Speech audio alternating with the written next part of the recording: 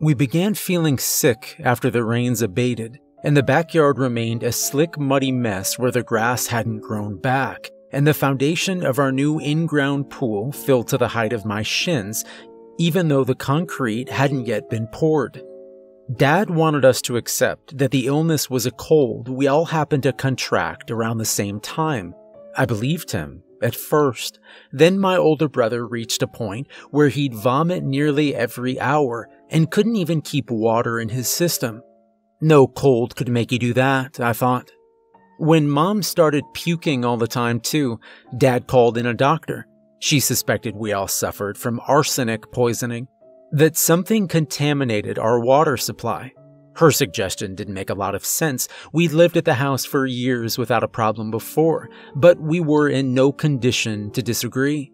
We were brought to the hospital at the doctor's insistence, but they didn't find any arsenic in our systems. We didn't even have a vitamin deficiency or any of the usual poisoning symptoms. No viruses that they could spot, no bacterial infections, nothing. Maybe the hospital air did us some good because we'd recovered in less than a week. We were a little thinner than before, obviously, but otherwise healthy. They discharged us by the weekend.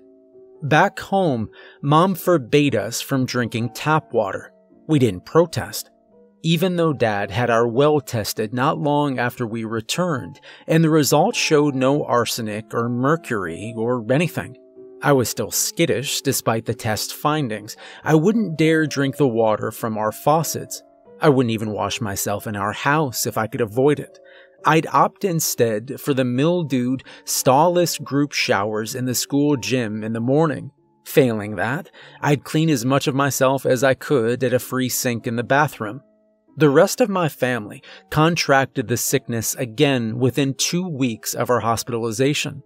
The vomiting intensified. They started to lose track of the time or the date and seemed confused if I engaged them in conversation. None of this happened to me. I remained relatively healthy, albeit less clean than I'd have liked. The water had to be the culprit.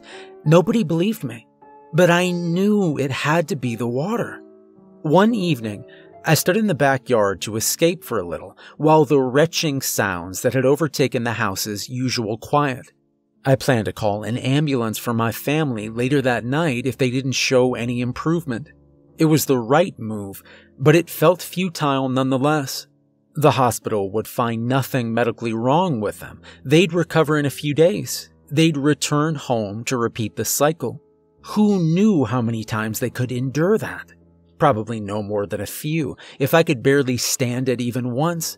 If my family were to survive, I had to find out what was the matter. But I didn't have a clue. I was as baffled as the doctors, if not more. So I waited in the yard, collecting my thoughts in the relative quiet of the outdoors, where the sound of someone's disgorging stomach wouldn't scatter them. Thick mud choked what scant vegetation grew from the land around me, and only the balding pines at the edge of our yard showed any sign of vitality. Brown water hung stagnant in the basin of the unfinished pool. Winged insects skirted its surface, their faint wakes quickly fading. I felt the entire yard was diseased, and I imagined that my lungs drew in tendrils of miasma with each breath. I couldn't stand being there. It didn't clear my thoughts. It simply replaced them with a different kind of nausea. I decided I'd take a walk in the woods. Anywhere would have been better than where I was. When I came near enough to take a closer look at the pines, they seemed even less healthy than I'd first thought. They seemed blighted, their branches dying and collapsing from the bottom up. They weren't alone. None of the plants I saw seemed in good health. Tiny saplings bent over themselves, rotting in their middles. Old oaks stood as barren as telephone poles, their broken limbs amassed at their feet.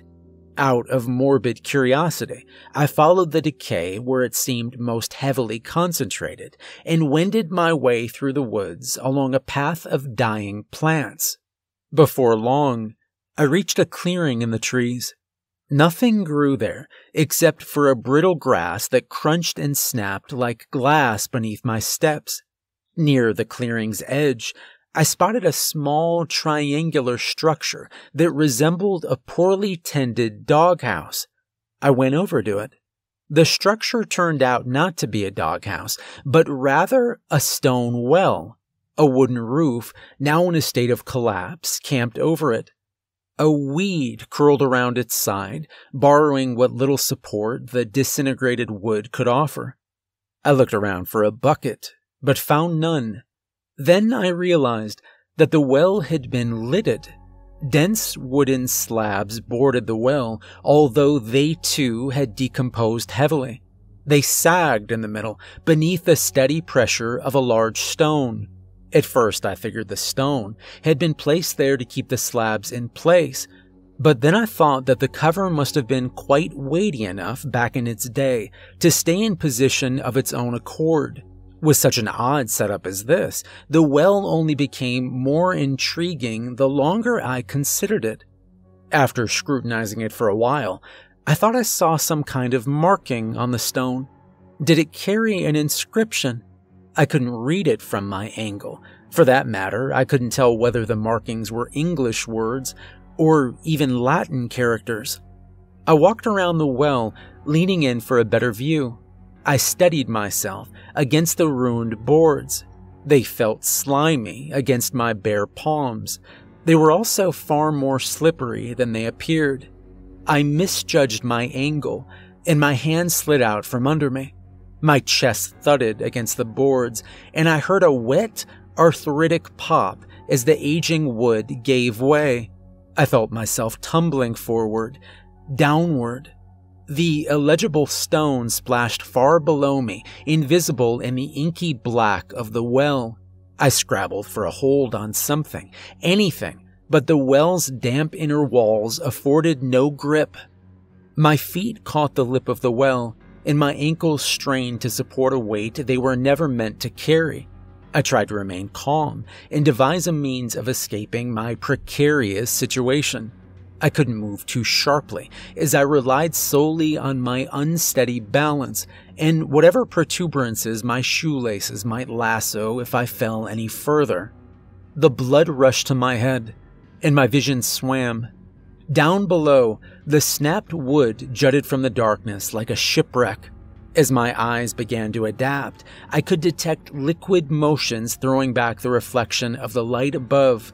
I couldn't tell how deep it was, but it didn't matter. I couldn't bank on surviving if I fell in. Between the masts of broken wood, I glimpsed a disturbance in the water. It began to grow round and smooth. Something was surfacing. An indistinct gray mass bobbed into sight and floated on the water. It seemed devoid of features, until it flipped under its own weight and revealed its bloated face. It had eyes, a mouth, and a nose, but all of them had swollen horribly and seemed more humanoid than human. Its pallid skin stretched and shone, tight from the years of fluid it had absorbed. Wispy silver hair trailed like lily roots from its scalp into the dark water. Its arms hung limp at its sides. It wore no clothing. I'd never seen a dead body before, but somehow I knew that no corpse could surpass the revulsion this one instilled in me. Then it moved, righting itself in one slow, rigid motion. It stood in the center of the well. Water ran from its body. Its head lolled, as if its neck could not carry the burden of its waterlogged skull. Its viscid, sopping eyelids peeled back, showing two dark, liquid spheres. They stared at me, into me, or perhaps past me. I held my breath, hoping it was blind, or at least that it hadn't noticed me. At the thought, the thing's jaw fell open, and a sticky, rasping noise escaped. A cold, putrid wind swept past my face, and I retched. The air had grown noxious. My aching legs screamed for oxygen. It was too much. I lost control of myself, my arms began to flail, and I lost my tenuous hold on the well. I tumbled forward, banging my head against the stone wall. More out of reflex than volition, I stuck out my arms and legs. Suspended like a starfish above the yammering creature, I could see it reaching toward me. Mercifully, some distance separated us. So as not to drop myself into the thing's outstretched hands, I carefully guided one foot up the well's wall. Then I did the same with the other. My palms followed them. I wouldn't chance more than half an inch with each motion. The creature seemed to recognize my intent. It let out a foul cry, and as it subsided, I watched the fallen boards begin rotting at a swift rate. I heard the sounds of small pebbles falling into the water. When one struck me on the back of the head, I realized that the well itself was decomposing around me. I doubled my pace. Soon my fingertips felt the mouth of the well, and I hoisted myself up, too frightened to look behind me. As I hurled myself onto the anemic grass, the wooden roof above the well collapsed, crashing into the basin with a sound like falling trees. Had I taken any longer, I thought, that sodden hole would have been my coffin. Exhausted and nauseated, I staggered back to my house. I felt filthy, but I wouldn't dare shower. All I could think to do was call the police.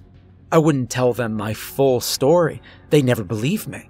But I had, without a doubt, discovered a corpse. Surely it was worth alerting them to it. I told my parents what I told the police after placing the call. They were too fatigued and sickly to do anything to comfort me.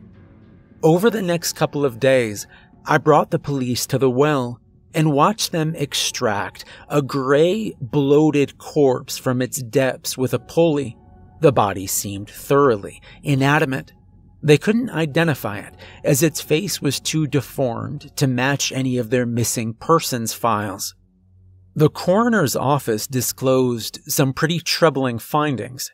Apparently, the body had died long before it was deposited in the well, as its skin had been preserved through some chemical process. Some routine analysis revealed high concentrations of arsenic in the corpse's skin. Apparently, embalming bodies and arsenic solutions used to be a common practice long ago. As such, the coroner suspected that the body was from the Civil War era. Perhaps, he suggested, this was where the arsenic poisoning came from. I started to wonder whether I'd hallucinated my encounter. Nobody else had seen what I did, and a level of disconnection from reality is not uncommon in cases of arsenic poisoning. But how had the body ended up in the well? Furthermore, why had somebody sealed it inside? And what had been the purpose of the marked stone? Neither the coroner nor the police had answers for me. Then again, maybe I wasn't asking valid, lucid questions. They interred the body in the local cemetery at the outskirts of our city. Its headstone remained blank. For a corpse that old, that far past identifying, they couldn't have done anything more. For many years thereafter, the burial marked the end of my story. Recently, though, I returned to my hometown to indulge a pang of nostalgia. Although I have no family left in the area, I paid it a visit to retrace the routes of my childhood. I saw the old house, under new ownership for several decades. The pool remained pristine. The lawn grew lush and green. The trees flaunted a verdant canopy. No evidence remained of the damage the plagued corpse had wrought, except for the images I held in my memories. When I returned to the site of the decaying well, however, I was startled to notice that it rested at a lower elevation than the old house. A gradual downhill gradient ran from my former home to the well. No contaminant could have traveled upward via the natural forces of gravity and runoff. And when I went to the city's outskirts to inspect the blank headstone, I found that nothing grew around it, not even weeds. The earth in its vicinity remained brown and bare. I walked away in a daze, watching my steps to keep myself upright. As I stared at the ground, I spotted a path of arid dirt snaking from the grave towards the town.